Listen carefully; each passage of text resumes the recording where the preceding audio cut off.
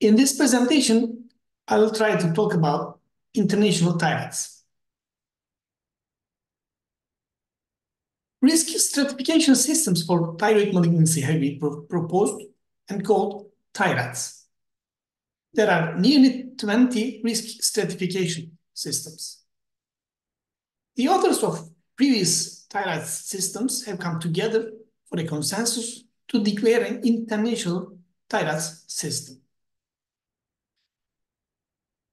And recently, in 2023, October, they have published a review defining the lexicon for the thyroid nodules. The thyroid lesions are incidentally detected in up to 70% of all population. Most of them are benign. Small malignant nodules are mostly indolent, but may metastasize to lymph nodes, central zone, or lateral zone. Multiparametric ultrasound is becoming the standard of practice for nodule evaluation, which includes B-mode, Doppler imaging, the microflow imaging recently introduced, contrast-enhanced ultrasound, sonar elastography, strain or shear wave, and artificial intelligence methods. The first risk stratification system that has been defined is the ATA guideline, followed by Korean, followed by European TI-RADS, and American College of Radiology TI-RADS systems. I will use this review as a guide with my own examples. The I-TIRADS descriptors include the composition, echogenicity, margin, direction of growth, echogenic foci classifications, extrathyroidal extension, and the lymph nodes. The first one is the composition, which defines the proportion of solid and fluid content of the nodules. The nodules may be solid, predominantly solid with less than 50% fluid content, predominantly cystic, more than 50% fluid content, or maybe spongiform, which is defined as multiple cystic spaces separated by multiple septations, or they may be pure cysts. These are the examples of solid nodules. A hypoechoic solid nodule when compared to the parenchyma, isoechoic solid nodule, or hyperechoic solid nodule. These are the examples of predominantly solid, cystic spaces less than 50%, or predominantly solid lesion with some cystic areas. These are the examples of predominantly cystic nodules. This is the solid component. The cystic component is predominant. You see the solid component. There are 3 solid components in that example. These are the examples for spongiform. The nodules appear like sponge. The second one is the echogenicity. The nodules are compared to the parenchyma and the muscles. They are called markedly hypoechoic if the echogenicity is less than the anterior muscles. The nodule has a less echogenicity than the parenchyma, but not than the muscles. It's called mildly hypoechoic, or iso, or hyperechoic when compared to the parenchyma. Or they may represent no internal echo. It's called anechoic. And here are the examples. You see the nodule here, solid nodule, almost similar echogenicity with the muscles. Another solid nodule, hypoechogenic than the parenchyma, but not than the muscles. An isoechoic nodule and a hyperechoic nodule. The third one is the margin of the nodule and the parenchyma. It may be irregular, like microlobulation or spiculation, discernible but not smooth. Maybe smooth, or maybe poorly demarcated, which is called ill-defined. These are three examples of malignant nodules. You see the microlobulations or irregular borders, spiculations in that example, irregular and spiculated in that example. Or the margins may be smooth or ill-defined. The transition zone with the normal parenchyma is not discernible. This is a benign example, this is a benign example, and this is a malignant example. You see, it's not well-defined. The transition zone is not well-defined.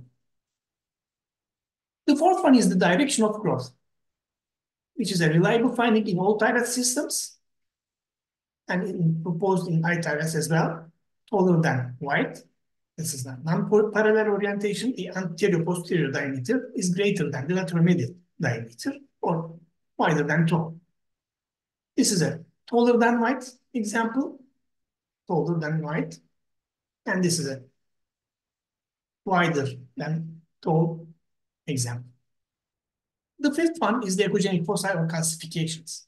Punctate echogenic foci or microcalcifications are defined as less than 1 millimeter hyperechoic foci within solid components. Macrocalcifications are more than 1 millimeter with posterior acoustic shadow. The calcifications may be peripheral, as curved linear hyperechoic line completely or incompletely surrounding the nodule. And echogenic foci with cometary artifact is another group.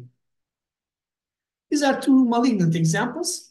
You see, solid components include scattered hyperechoic foci with less than 1 millimeter diameter in both examples.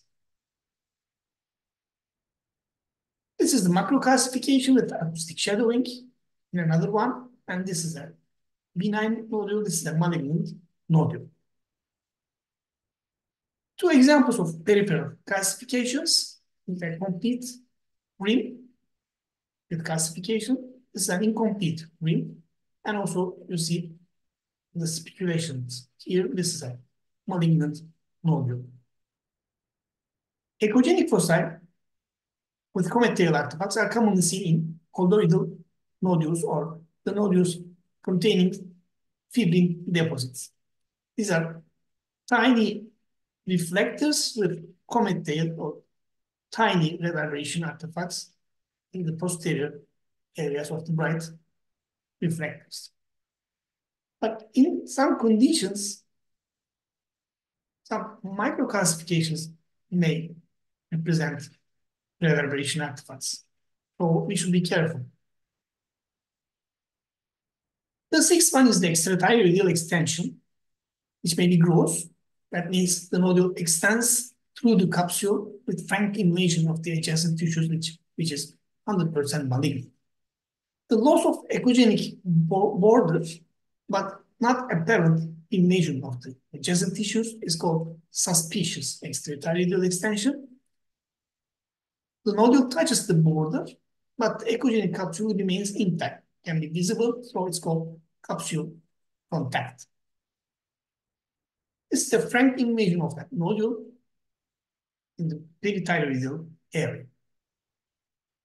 This is a follicular carcinoma example that invaded the jugular vein. The next one is the lymph nodes. A lymph node with at least one of these features is called suspicious. The parameters are cystic areas, hyperechoic foci, peripheral chaotic or diffusely increased vascularity, tissue with thyroid-like echotexture. This is a very reliable finding with up to 100% risk of malignancy. But none of the suspicious features exist. But hilum is invisible or the lymph node is round in shape. So it's called indeterminate. No suspicious feature, ovoid shape, and or the hilum is visible. It's called non-suspicious lymph node. Here are some examples. This is the primary you see with echogenic foci and the lymph node in the lateral compartment, cystic septated component. Another one, septated cystic component, and the content is almost similar to the primary. So this is 100% a reliable finding for a metastatic papillary carcinoma. These are two examples. This is a benign nodule, and this is an involved nodule. You see, the echogenicity is brighter, and there are some hyperechoic foci. For selection of the nodules for biopsy, we need to use TI-RADS, European, American, or the others. But which one? There are some meta-analyses comparing the sensitivity and specificity of previous TI-RADS systems. The sensitivity of a TI-RADS 5 depends to 55 to 80%. If we include TI-RADS 4 and 5, sensitivity is high. It's a good finding. If we can say TI-RADS 5, the specificity is nearly or over 90%. But when we include 4 to 5, the specificity drops to 50s.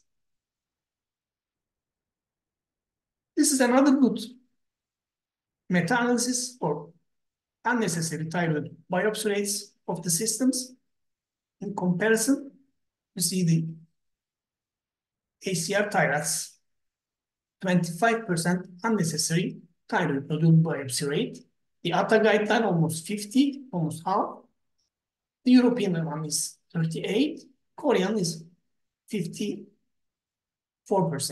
And total 40% of the nodules undergoing biopsy is unnecessary, regardless of the risk stratification system they are using.